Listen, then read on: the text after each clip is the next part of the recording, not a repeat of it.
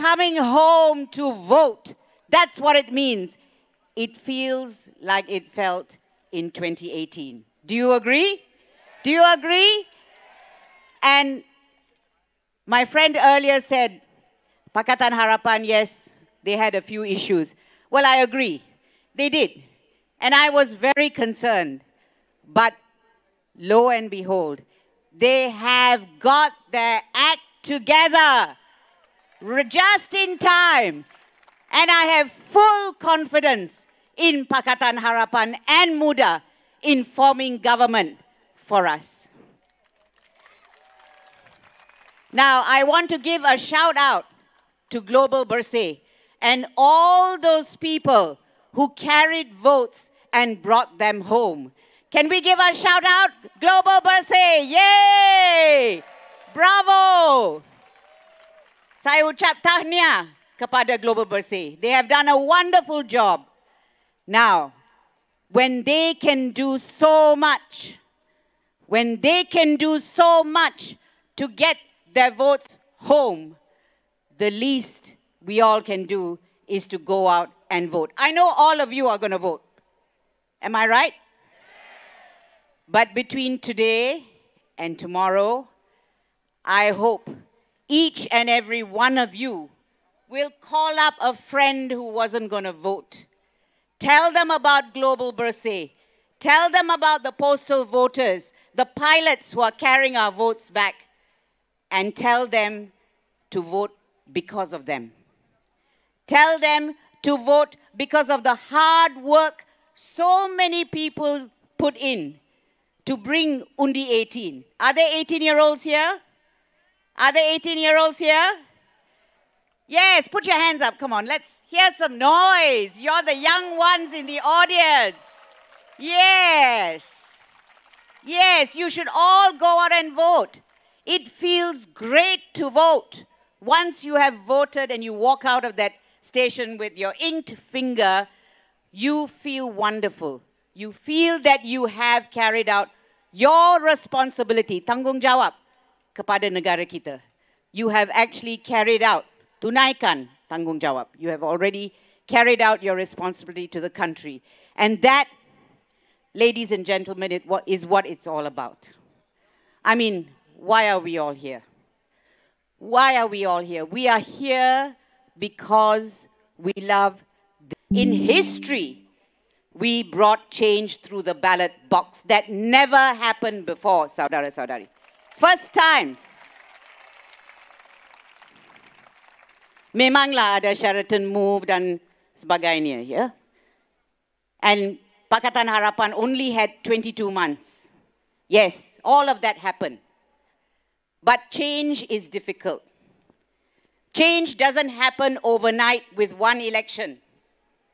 You may need a few elections before we strengthen. And with every election, we will get stronger and stronger as long as the people come out and do what they are supposed to do. In history, and I believe you will. I have full confidence that you will. We know we cannot live with this corruption anymore. We know that. We cannot live with the abuse of power. We know that. We cannot have a few people getting very rich, brought change, having the bloated cabinet, wanting to stay in power at all costs. We know we cannot have that anymore.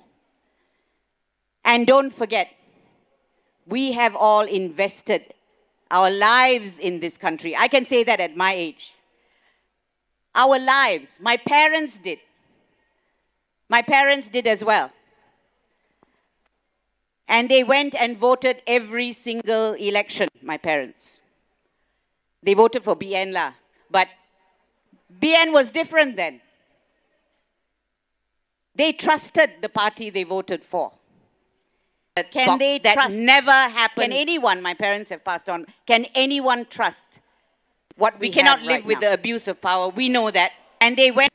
So ini they voted for BN soalan amanah. But it is all a question of trust. Can you trust these leaders to do what is right for the country, for the people, for our children? BN was different. Can you trust these leaders is my question.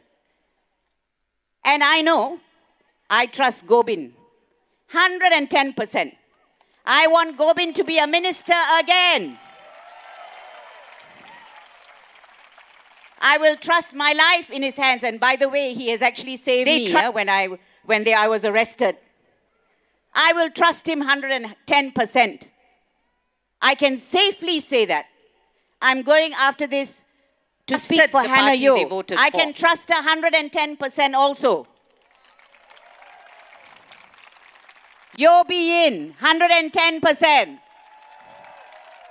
I can run down the list of names that never have. Also, I'm not going to give you the names of the other side, lah, because we can't trust them. Yeah, correct. Correct answer. And honestly, some of them I can't remember the names. It's so forgettable, okay? Because we had 2 changes, don't forget, cabinet changes. But when I think of the Pakatan Harapan, 110% ministers that we have, that's who I want back in Parliament. So, Saudara Saudari, it is not enough for you to just get Gobind in as an MP. We need to get the Gobinds, the Hannahs, when I think of the Yobi, 110% ministers. That's what we must aim for. That's what we must aim for. And look at the new party, Muda. That's who I want. Fantastic. For the first time, 30-year-olds, 20 plus, people with young families. As I know some of them. One of them worked in my office. Livechat, who's running in Tianjung Piai. And I know his difficulties. He's got a 2-year-old daughter. We need to get the Gobinds, the Hannahs, when I think of they are prepared to do this for the country. I salute their courage. Said Sadiq, I salute your courage. 110%. Yesterday I spoke for Rahayu at Tanjung Karang. She works from the ground up. I know some helping children that nobody else wanted to help. Refugee children. These are the kinds of people who are running now, ladies and gentlemen. Don't we want to see them in Parliament running and in Cabinet and with our Prime Minister there? Yes, that's what we want. She works, that's why, from the ground up. Tomorrow has to be a sweep, and I think it can be done. It can be done. Say it over and over again. It can be done. It can be done. It can be done. Yes, we must make Pakatan Harapan and Muda, we must put them, we must have in government again, in some capacity or the other. These are people we can trust with our money, with our health. Dr. Zul was a fantastic health minister. So as far as I'm concerned, there's no competition. There's no competition between PH, Muda, and have in government again. For health, no competition. Dr. Zul was a fantastic health minister. And Muda, in my view, so as far as I'm concerned, hands down. There's no competition. Hands down. And we must make it happen. So between today and tomorrow morning, I know all of you are going to vote.